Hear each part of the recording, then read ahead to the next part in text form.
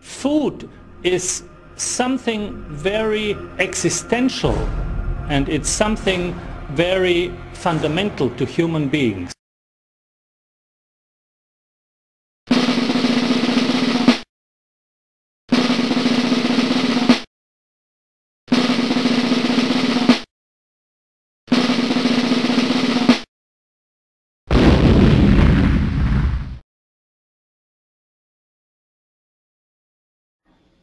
Now, we know that blaming the government because so many people are overweight, way overweight in many cases, will be rejected by those who say that personal health and well-being are a matter of personal responsibility. We were inclined to that point of view.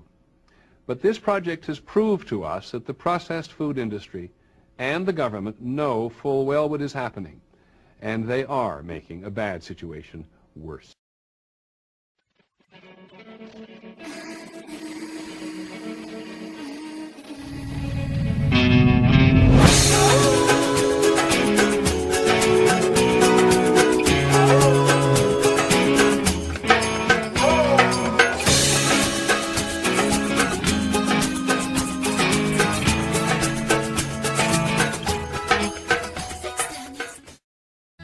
If you take that meal, you take that McDonald's meal, you don't realize it when you eat it, but you're eating corn.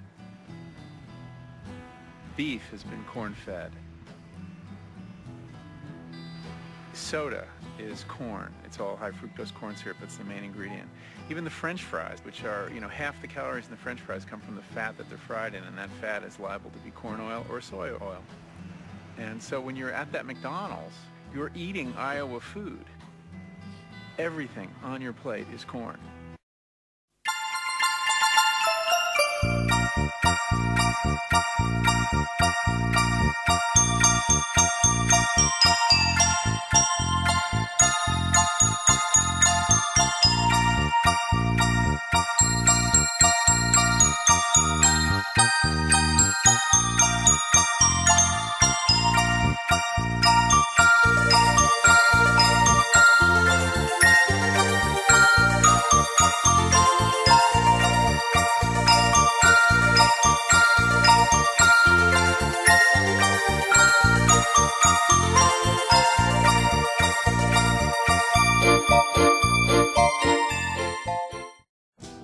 What we want out of agriculture is plenty of food, and that's our drive now.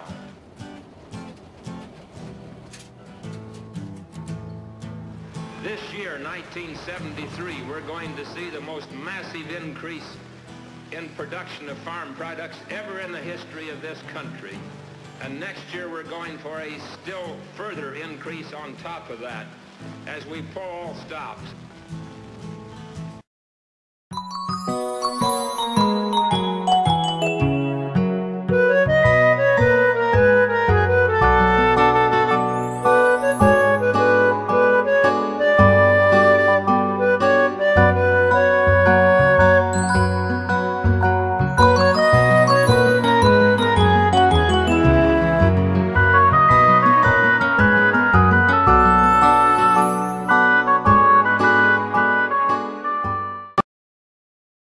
After decades of subsidy programs and all these incredible regulations on what farmers could grow and how much and where, the government was saying, it's all over. Grow your operation. You've got to plant more land, plant fence row to fence row, boys, and buy out your neighbor if he's not willing to grow.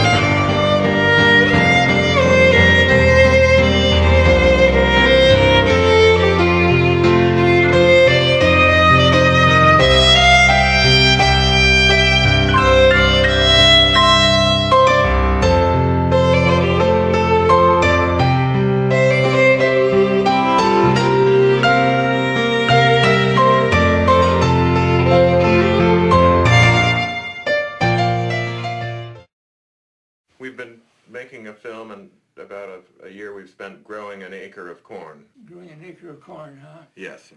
It was changed from the days when I was your age. What part did you play in creating the food system that we have today? When I was a youngster on the farm, we had these programs cutting back on production. We paid farmers not to produce. One of the stupidest things we ever did, I think. But they got paid for not producing instead of paid for producing. And when I became secretary, we stopped that system.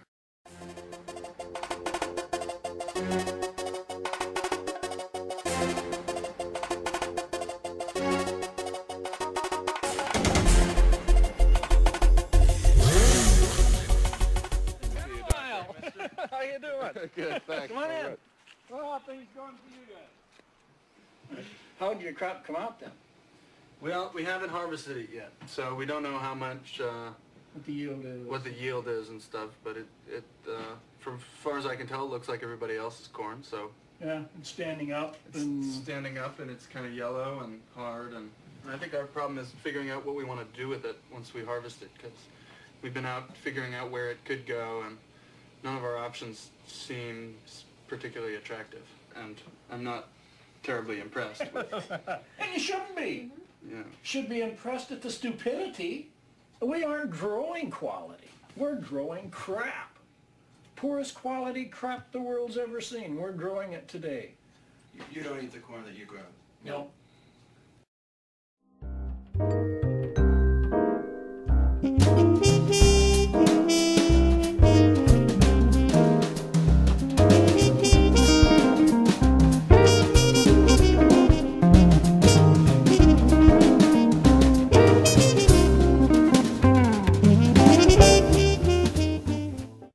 It looks like we may lose money growing and selling this corn, Oh, yeah. but we might make a little bit. But you'll make money off the government. And that's what it's all about. Well, see, you probably only had half of your initial payment.